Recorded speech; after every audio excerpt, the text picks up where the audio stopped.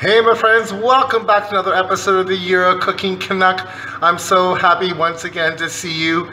Now guys, I'm very sorry, but my mic is kaput on my laptop, so I have two choices. I have to get a USB microphone, or I'm gonna have to really crack open that camera that I have still sitting there. Guys, on today's segment of Memories of Malta, we're going to be making something that our ancestors have been making here for many years, and it just goes to show you how you can create a wonderful dish out of limited resources. What we're making is called LAHAM FUQ IL-FWAR, and basically what that is a steamed meat. Now when this was originally done, they killed two birds with one stone. In the pot there would have been soup, and on top would have been the steaming meat, so you can cook two meals at once using less resources. So guys, without further ado, let's get in the kitchen and make this awesome dish. You're going to love it. I know you're going to want to make it.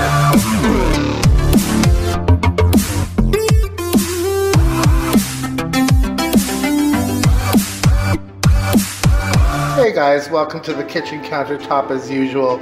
So here I have all the ingredients to make our meal. First and foremost, obviously I have some steaks.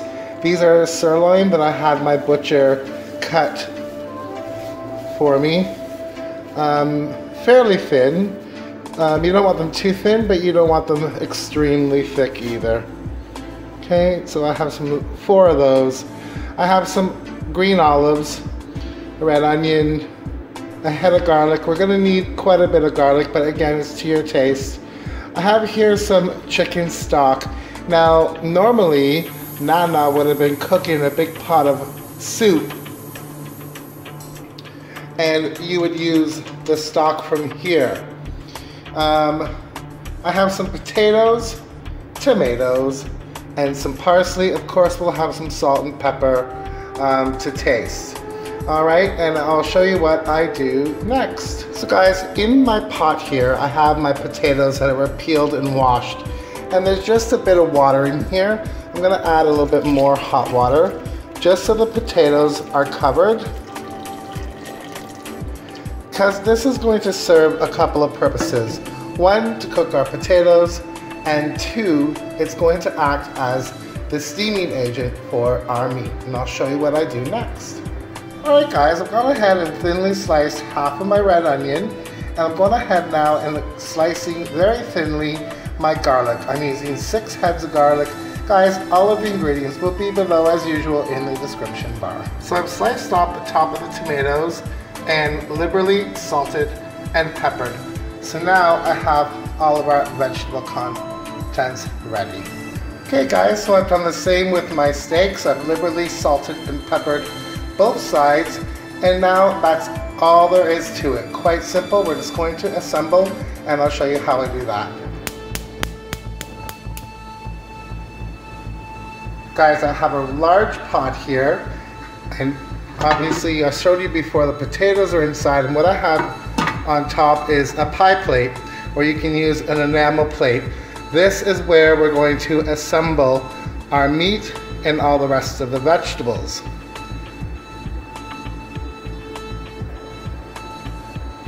So for the assembly, guys, start off with a little bit of your garlic,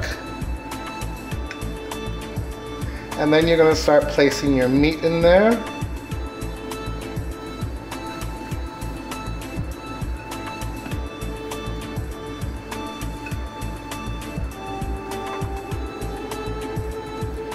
It doesn't matter as long as they're all in there.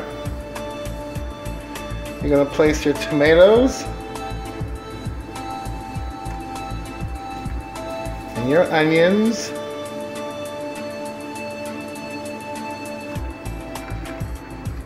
Place more of the garlic.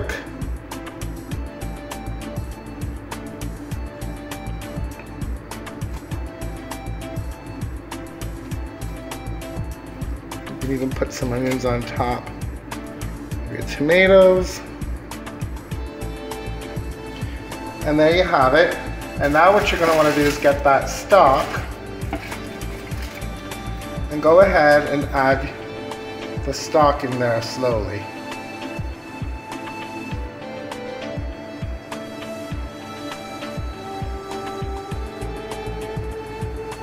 not too much. And then we're going to place this on top of the pot.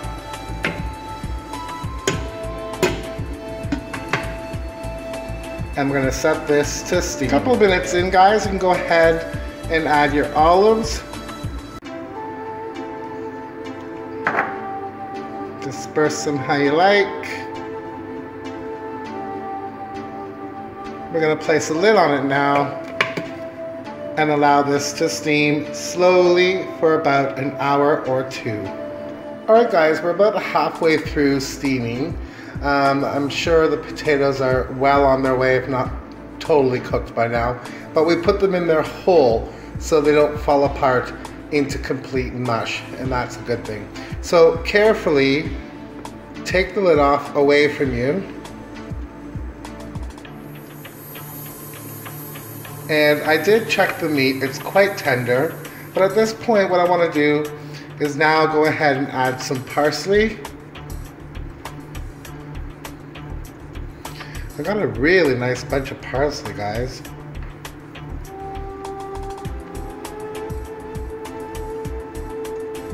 So lid's gonna go back on. And we're gonna let this steam a little bit more until the parsley wilts and the meat will get further tender. Alright guys, I took my potatoes out and I put a little bit of butter in here. And we're gonna start mashing my potatoes. Now, instead of milk, what I'm going to add is a bit of that leftover chicken stock. Just a bit. Guys, you know how to make mashed potatoes. I'm gonna adjust the butter, salt and pepper definitely, and I'll bring you back when these are all fluffy and gorge. So guys, I've added a little bit more butter, and traditionally these mashed potatoes would have been garlic mashed potatoes. So I'm gonna add a little bit garlic granules, mash these up, keep them warm, and I'll bring you back. Guys, they're so good. Nice and fluffy, I've tasted them. They're amazing. Gonna keep these warm on the back burner. And we're almost done. Hey guys, we plated up our meal. The meat is gorgeous and tender. The tomatoes are tender. Those potatoes are absolutely to die for. So what I'm gonna do now is go ahead and add some of that luscious broth.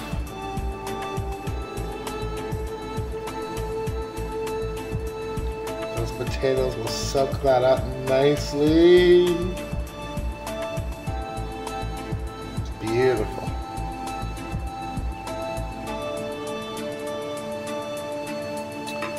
I'm just going to top this up with a little bit of fresh parsley.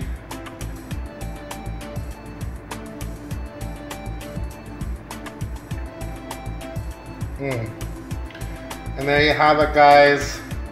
This is rustic but hearty, beautiful, and very inexpensive to make and very tasty. Guys, please like, please subscribe and share. My Facebook page will be below. Sorry about the camera situation, but that's all I have to deal with right now, and I really wanted to make this tonight. So guys, we'll see you next time on Memories of Malta and the Euro Cooking Canuck. A few pics to follow. Ciao for now.